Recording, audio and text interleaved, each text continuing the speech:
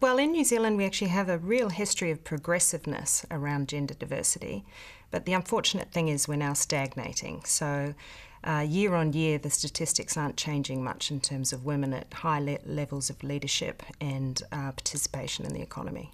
For example, only 5% of CEOs and chairpersons in New Zealand are women. So a greater balance of gender diversity, and any kind of diversity actually, at the senior leadership levels of organisations has been proven to drive greater levels of innovation within a company and creativity, greater levels of motivation within the company, and really importantly, stronger financial performance. And more broadly in the world, greater participation of women in their communities and their countries. So in instances where women are more equal in their countries and their communities, you see greater democracies at play. You see less instability, less conflict, and really healthier functioning environments. So what all that leads to, from my point of view, is a bit of a revelation about this topic. So beyond it being unfair, and beyond the debate around equality for women in the world, which is obviously still paramount, is now you start to see that when women participate more fully in leadership roles, whether it be in their communities or their countries or businesses, you see greater success. And I should say now, what I'm not saying is that women should dominate in those roles and only women should lead, because the studies really back up the fact that greater balance of diversity of any kind in leadership roles is where the magic comes in terms of success for companies. They all go through things like high levels of innovation and creativity are driven through companies, much stronger financial performance through companies, greater team psychological safety, willingness to experiment, team retention, and there are many different ways this has been proven over and over again. I guess one of the most interesting things that I found when I was researching this topic was that analysts and shareholder agencies now are specifically looking for the gender index within a company. So they're looking at the number of women on the board, they're looking at the number of women participating at the leadership team level, because that's so proven to predict the financial success of the company. What we're really talking about, though, is not women for women's sake, and not women to fill quotas, and not women to make sure that it looks right on the balance sheet. What we're talking about is qualified women who are clearly right for the job being put in place so that there can be greater diversity of perspectives brought to the table. There are many studies that have been done over the years that look at the issue of bias in the workplace, and in fact so many that people now talk about, the admiration of the problem. So many of the studies stop short at just saying there's bias and there's a problem for women because bias exists. What I think is a better way to think about it is social scientists say bias really exists as young as the age of 3. When we're all little, we understand and pick up from our families who's the in group and who's the out group, and it begins. So anybody that says that they don't have bias is probably not telling the truth, because we all do. How this manifests itself for women in the workplace is that there are inbuilt gender stereotypes that a lot of people have about women. And when they're being interviewed for jobs or when they're going through performance evaluations, people use bias, which is really a cognitive shortcut, a way to not to have to make so many decisions. How do I quickly make a snap decision about this?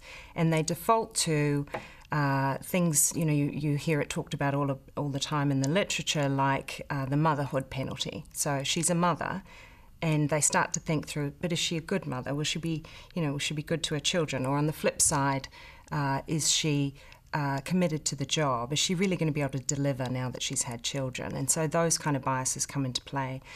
There's the likability penalty. When women lead, it's uncomfortable for many people because they were brought up to think that women should be behaving in a certain way and not necessarily leading in the way that women lead. And so it's those biases that tend to trip up women along the way. But there are many companies that are doing a lot of work in this area. New Zealand Defence Force, New Zealand Police, a lot of the banks in New Zealand are looking at bias, whether it be conscious or unconscious, and trying to really work through that and make sure that that's not an inhibitor for women in the workforce. I think the most critical thing is that it's led by the top, so that the CEO of the organisation is informed, educates people, and is very clear about the business case for diversity within that organisation. I think the error is to try and put that to the HR department and say it's an HR responsibility. So I think first of all, CEO-led direction on that. I then think a link to the business strategy is really important. So a lot of the companies that I've been talking to look at this as a competitive advantage and a potential competitive advantage. So yes, it's about equality, yes, it's about fairness and inclusion, but actually if they get it right, you can see the effects that it'll have on the business. I think first and foremost I would give advice to young women in business to really understand themselves and understand what's unique about themselves. So in the past I think we all used to look to establish set models and ways of leading and compare ourselves to those and say, could I do that? And if I can't see myself in that situation, then I can't be that person or I can't have that job. Whereas I think what's happening now is there are much more progressive role models for leadership out in the world. And I think understanding, it sounds funny, but understanding your unique power, your superpower, and building around that and becoming your own leader is really important advice. I also think taking on big challenges is important. I think, there's a famous statistic that men jump in when they're 60% ready and women wait until they're 100% ready.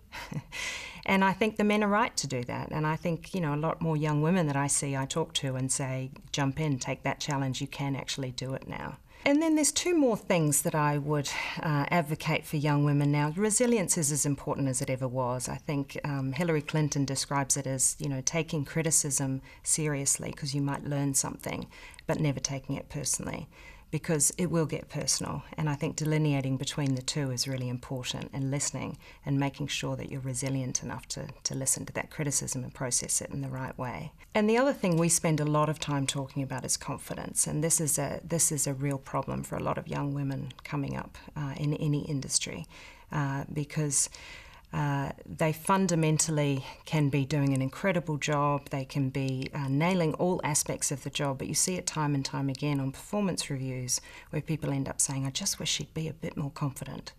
And the problem with that is that can actually sound like another criticism for them. I think it's, if you do these things that I'm talking about, of finding who you really are and what you could uniquely bring to the table rather than comparing yourself to others, and working really hard and being resilient, then I think you can overcome some of those confidence issues that I'm talking about.